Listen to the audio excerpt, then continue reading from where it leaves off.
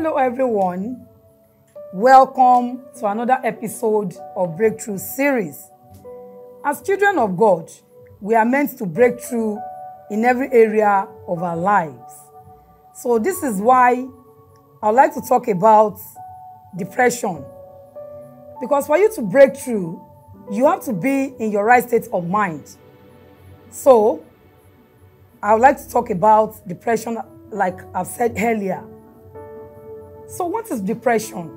Simply put, depression is a mental state of low mood and aversion to activities.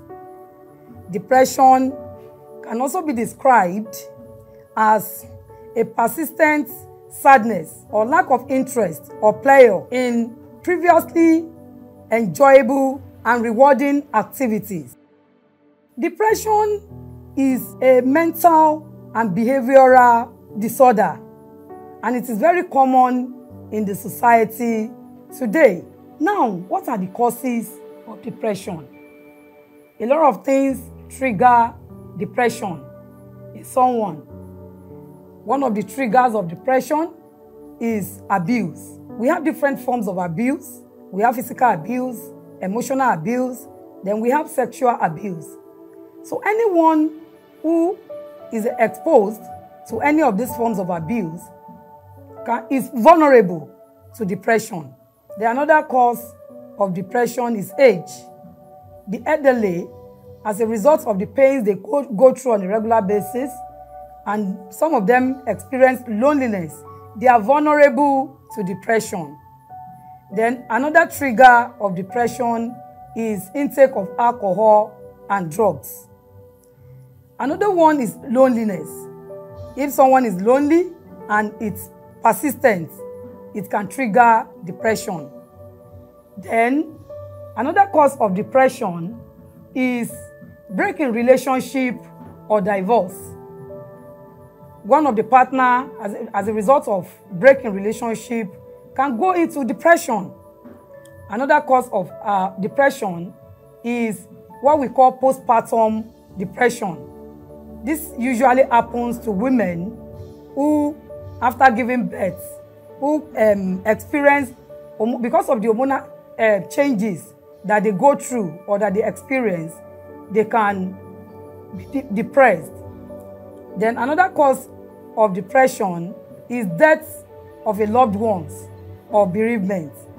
That can also cause depression or make someone to go into depression in life.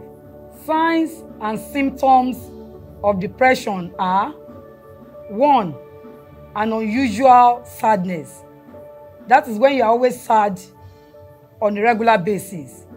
You need to check out for depression. Then another sign of depression is feeling worthless.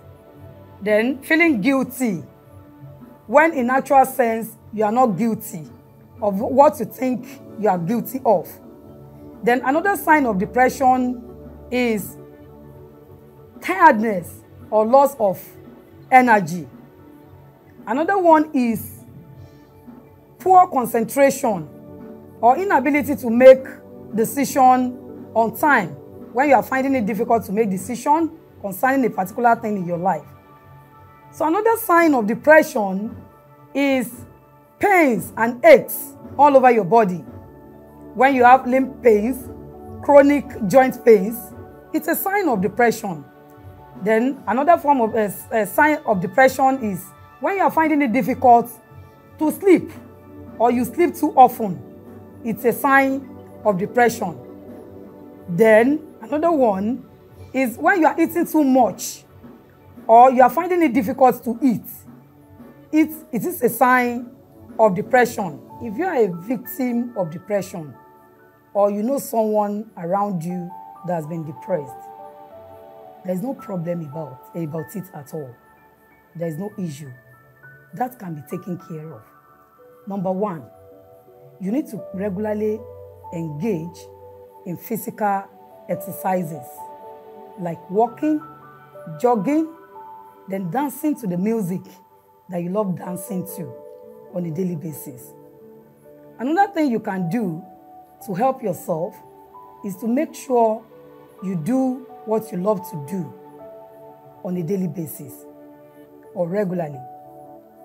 Then another way by which you can help yourself is to spend time with those that can help you or support you.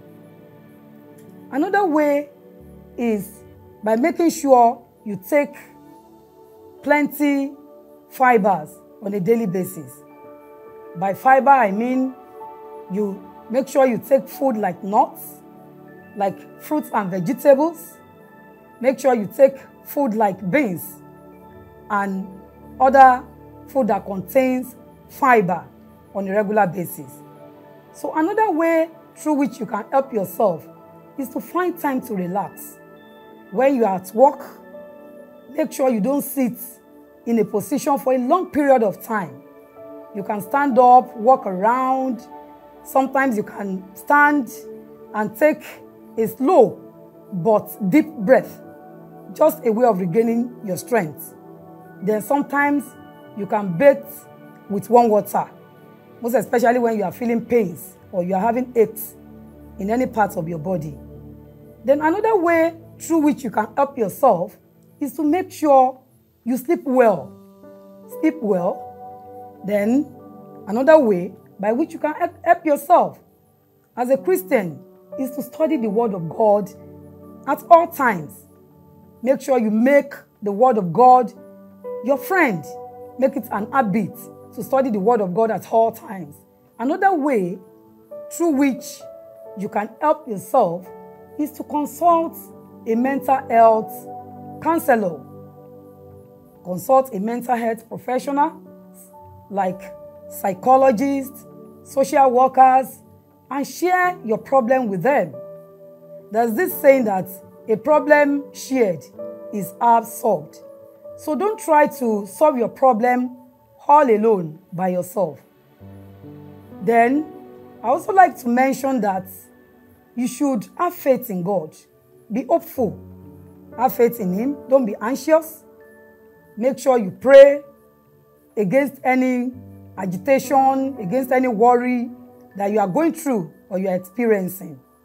The Bible says in the book of Philippians, chapter 4, verse 6 and 7, that you should be anxious for nothing, but in prayer and supplication with thanksgiving, that you should make your request known unto God.